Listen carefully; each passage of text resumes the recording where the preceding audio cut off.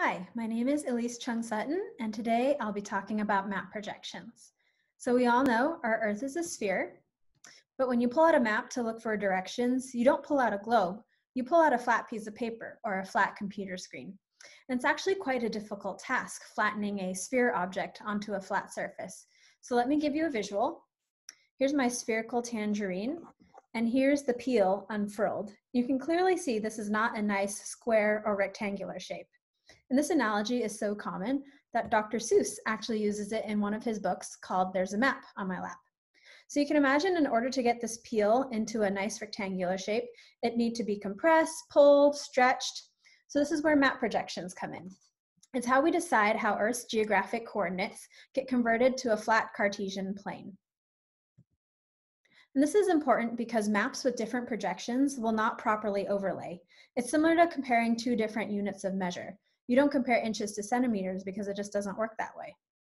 Also, visual distortions may play a role in the takeaway message of your map image.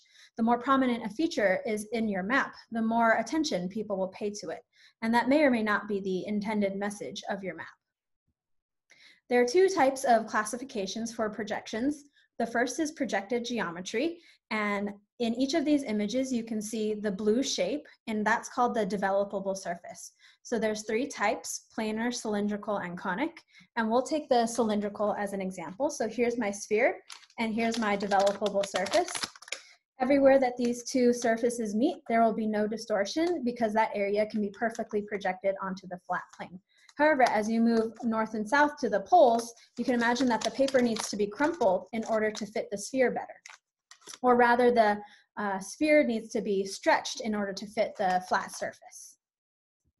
The second type of classification method is by distortion, and there's four types: shape, area, distance, and direction. And every projection is going to create some distortion because of the method that we just talked about.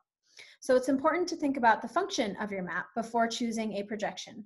For example, in creating a navigational map, you'd want to choose a projection that preserves distance and direction while allowing for distortion in shape and area because those are less important to the function of your map.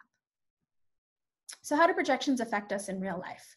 This is the Mercator projection. It's the most commonly used projection for global visual maps. If you were to walk into a classroom, the map on the wall would likely be in the Mercator projection, and its issues are so common that it was featured in a West Wing episode, which is hilarious, and I've linked to below if you're interested. The Mercator projection is criticized for reinforcing a colonialist perspective because size is sometimes associated with power, and as you can see on the image in the right, Russia, Europe, and North America's size are all inflated.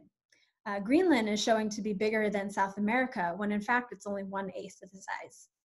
In the image on the right, you can see the United States size is inflated as it moves away from the equator in the Mercator projection.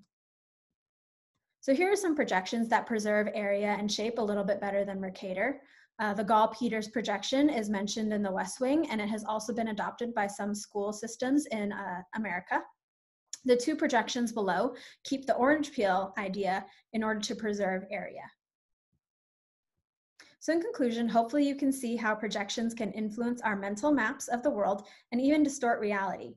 Next time you see a big map where Greenland is bigger than South America, recognize how map projections and possibly distortion plays into your understanding of the map.